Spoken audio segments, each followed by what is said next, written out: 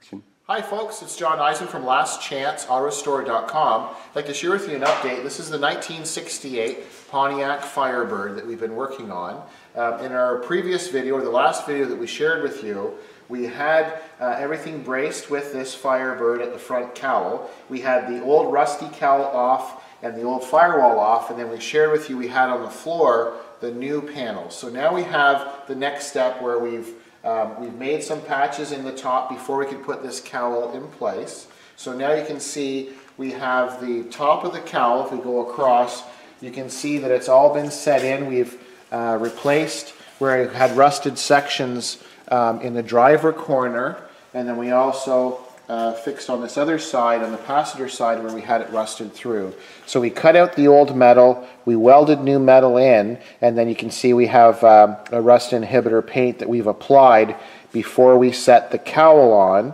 And then we've got some screws here, so we basically dry fitted the whole cowl in place, and then we fit it from underneath. And then we've welded or tack welded it in place. You can see how nice these seams are. Everything lines up as it should. And you can see from this passenger side where the piece has been welded, and we've ground all those spot welds smooth. So we used the exact factory spot weld holes when we drilled them out and where we welded them back in. And then same thing on this driver side. We just have some of these self-tappers here that I'll move. You can see along here the same idea. We've used the exact factory holes. We've welded it in, you can see from the back side. And then once again, this will be covered once the fenders go on, but we want to make sure that we weld in the exact same location that General Motors did from the factory, because there's crash standards that we want to make sure that we meet all of the standards that they had. And then, so now what we've done is quite a bit of work. We have the new firewall and lower section. We've cut away all the rusted, nasty stuff. And you can see here now we're really close. We're going to be setting all this up, but we have everything lined up. We've ground all of the areas that are going to be welded smooth. It fits exactly as it should to the floor. So now we have the new firewall, the new tunnel section, and it's all dry fitted quite nicely. So it's a really nice fit.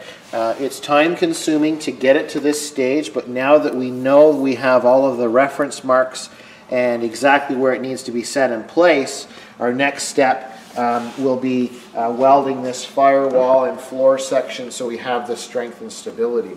So that is coming along quite nicely. So our next step, we'll weld it in place. And then we can just kind of give you an update on the subframe.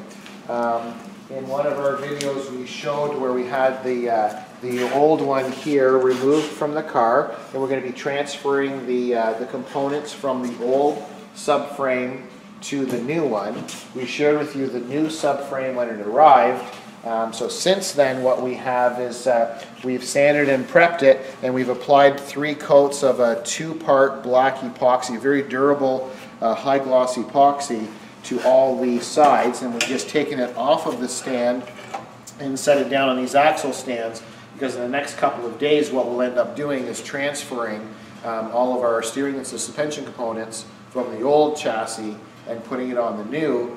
And then hopefully, if everything goes as planned, once the firewall and cowl area is all welded in, then we'll be installing the new subframe, and then this 68 Firebird will be really nice and happy again.